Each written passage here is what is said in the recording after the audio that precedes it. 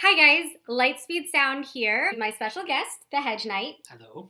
And we are here because a whole bunch of my friends and my followers have been posting a whole bunch of really alarmist shit about Donald Trump and how he's basically gonna put the entire world into a nuclear apocalypse and we're all gonna end up living like Kevin Costner in Waterworld. First off, we are not saying that Donald Trump being president is a good thing.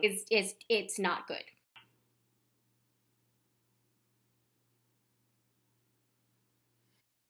But our point is, there are precautions within the Constitution of the United States and within military law to make sure that Waterworld does not become a reality.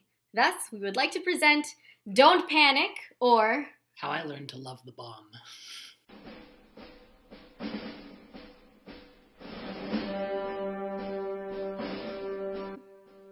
For a little background, as everybody knows, I am a lawyer, and Hedge Knight Comes from a military family and has an interest in military history. The first thing that you have to realize is that becoming the President of the United States does not mean that you automatically gain access to some weird Men in Black, futuristic military bunker where you flash your ID to Earl, the security guard, and you automatically get access to a big red button that launches the world into a nuclear winter. The nuclear program was designed as a deterrent against a first strike from the former Soviet Union or other enemies that may use it. About the difference between first strike and defense. A first strike option is one where the United States is the first to use a nuclear weapon. A retaliatory or second strike scenario is when we are retaliating against weapons being used against us. Under international law, there's a long history of determining what counts as appropriate retaliatory force. Retaliatory force is essentially the same thing as self-defense, where it has to make sense. You cannot blow up a ship just because it crossed into your waters. The thing that people are most panicking about when it comes to Donald Trump is the fact that they think he is going to initiate a first strike when it comes to nuclear weapons, right? Correct. Yes. Because we all know he's really fucking crazy. Right, so say you take Kim Jong-un and you put him in a DM to Donald Trump, and then one of them says something about the other one's socks, and next thing you know, we have, like, Armageddon. I don't know about Korean law, but as far as American law with first strikes... The way that it works, if the president decides to have a first strike, there is a two-man rule. The president is the only one that can decide upon the use of nuclear weapons, but the Secretary of Defense has to authorize it and get the machinery rolling on making it happen. The president decides that he wants to bomb somebody.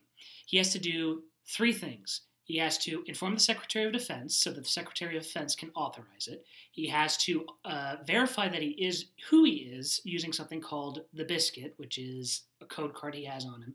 And he has to open up the nuclear football, which is a briefcase containing both authentication codes and an a la carte menu of places to bomb and how to bomb them.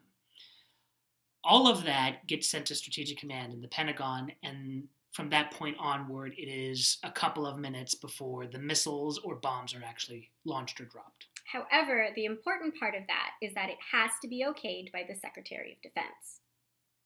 The Secretary of Defense is what we call a cabinet member.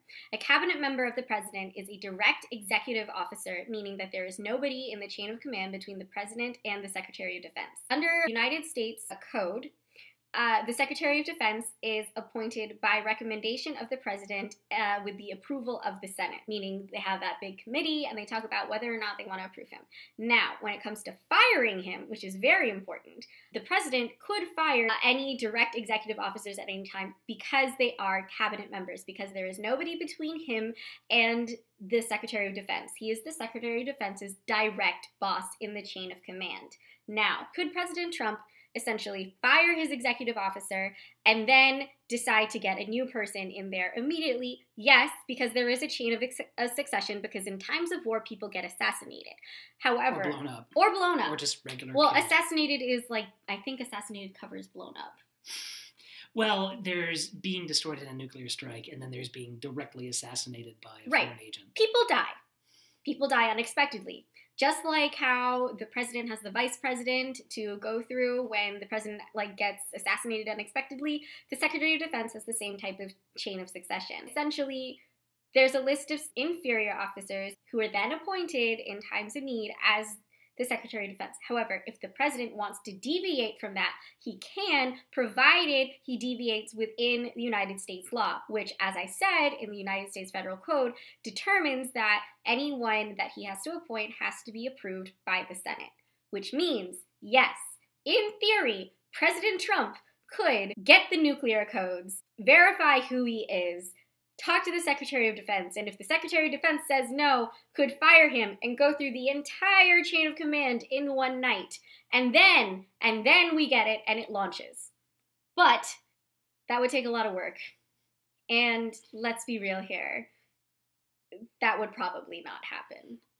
Plus, if you also look at Article 4 of the 25th Amendment, you will see that the Vice President has the power to declare the president unfit for office. So in the event of Trump getting into a late night tweet war and wanting to launch the nuclear codes, the Secretary of Defense could inform the Vice President, and the Vice President could have Donald Trump declared unfit.